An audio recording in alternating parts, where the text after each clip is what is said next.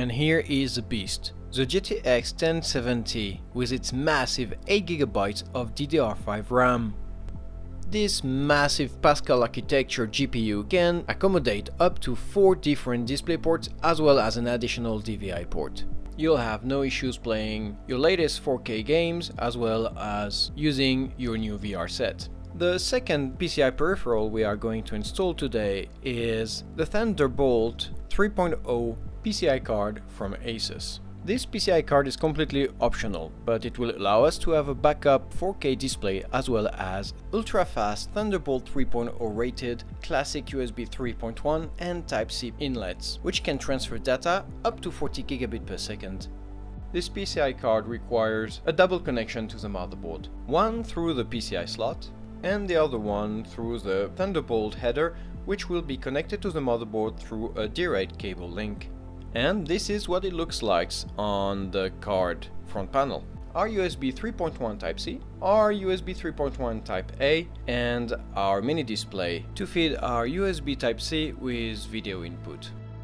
In green on your screen we can see which PCI slot we are going to be using for our PCI Thunderbolt 3.0 card, as well as the corresponding backplate that we are going to remove on the back of our case. And in red on your screen, the PCI slot that we are going to be using to install our massive 1070 GTX. Do remember that this PCI slot will be running at 16 speed to allow the best possible performances. Worth mentioning, we will be removing not one but 2 backplates out of this case to accommodate the double deck video card and its 5 displays output.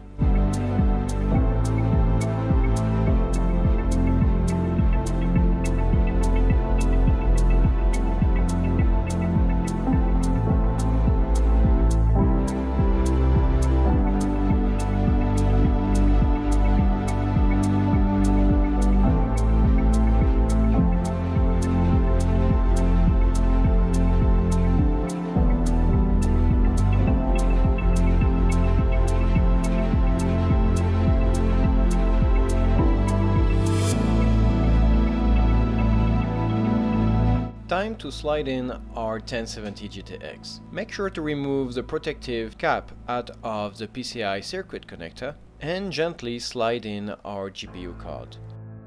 Now as you insert it, make sure that you hear the little click which will signal that the card is securely put in place.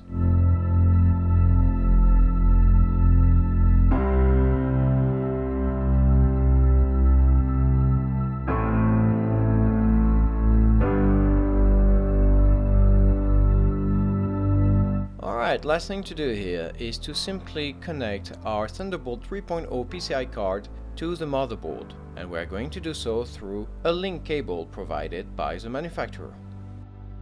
Make sure to clip it in place, respecting the orientation of the plug.